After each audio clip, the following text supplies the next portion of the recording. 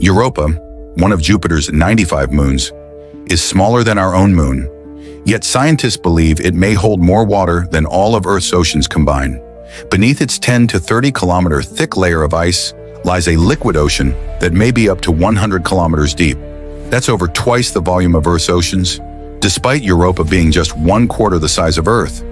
And thanks to tidal flexing from Jupiter's massive gravity, Europa's core stays warm, possibly powering hydrothermal vents beneath the ice, similar to the ones on Earth where life thrives without sunlight. NASA's Hubble telescope detected water vapor plumes shooting 200 kilometers into space, suggesting the ocean is not only real, but active. In 2025, NASA's Europa Clipper will launch to orbit Jupiter and fly by Europa nearly 50 times, mapping the surface, measuring the ice thickness, and searching for organic molecules. If we find life there, it means life could exist anywhere water and energy meet, even in the darkest corners of space. Hit subscribe for more deep space discoveries.